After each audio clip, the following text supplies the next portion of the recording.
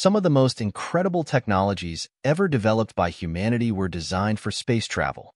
Two of these remarkable innovations are the Voyager spacecrafts.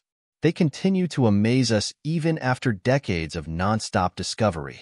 Although both spacecrafts are on their separate missions, Voyager 1 has just detected a monster object hurtling through space.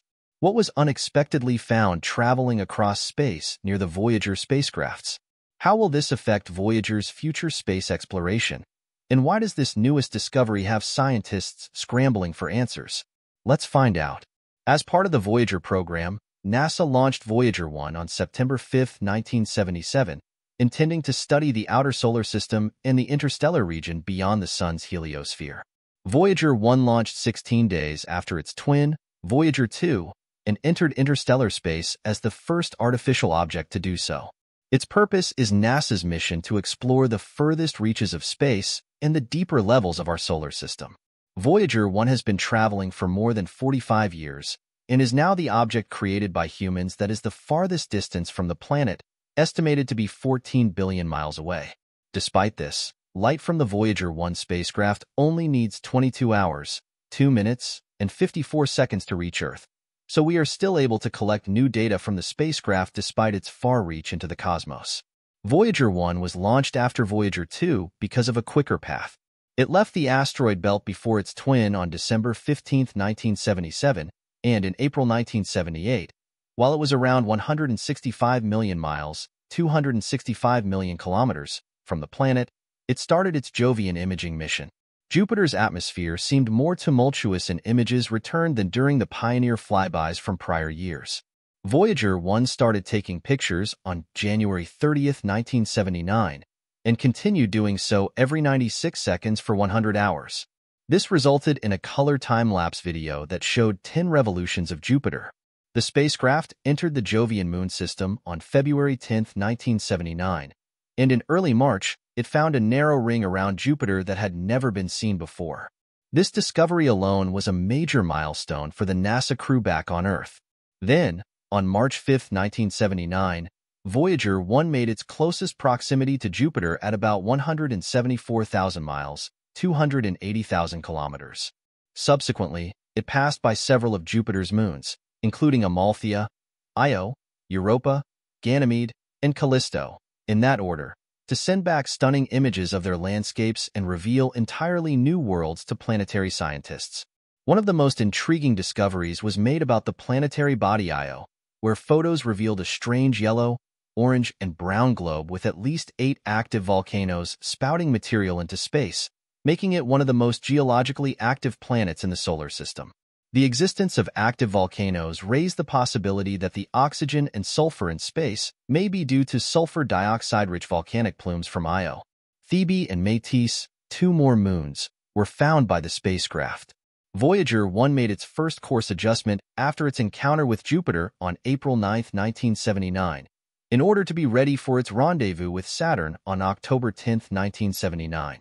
A second adjustment ensured the spacecraft wouldn't collide with Saturn's moon Titan. In November 1979, it made a flyby of the Saturn system, which was just as stunning as the first time.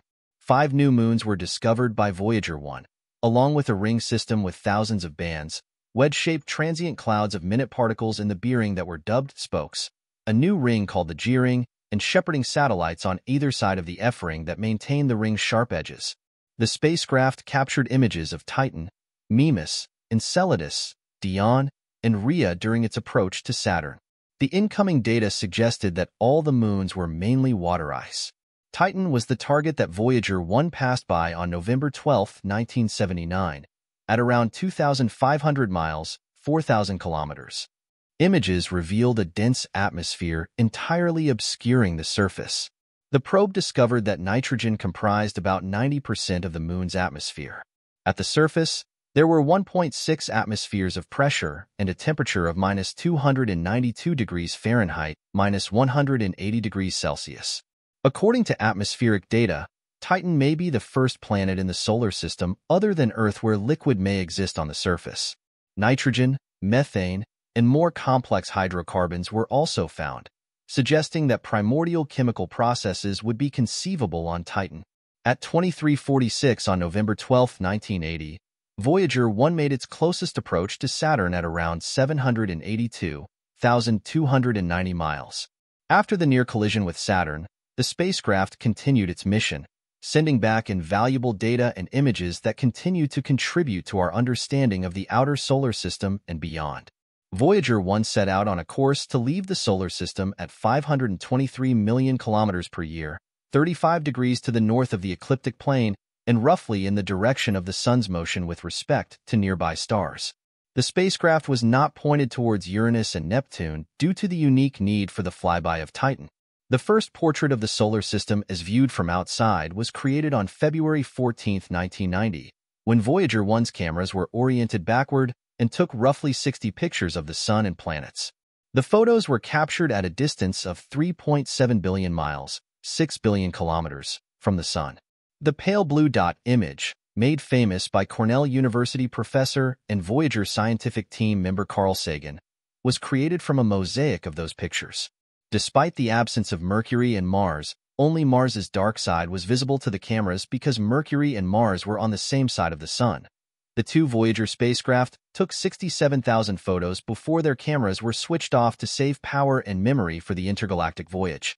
After the last planetary encounter concluded in 1989, the Voyager 1 and 2 missions were declared part of the Voyager interstellar mission, formally launched on January 1, 1990.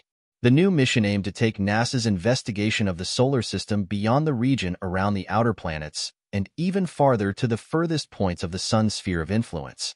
Data collection on the boundary between the heliosphere, the area of space dominated by the magnetic field and solar wind of the Sun, and the interstellar medium was one of the specific objectives. When Voyager 1 passed Pioneer 10 on February 17, 1998, at a distance of 69 Australian dollars and 40 cents from the Sun, it took the title of the most distant human-made object in existence.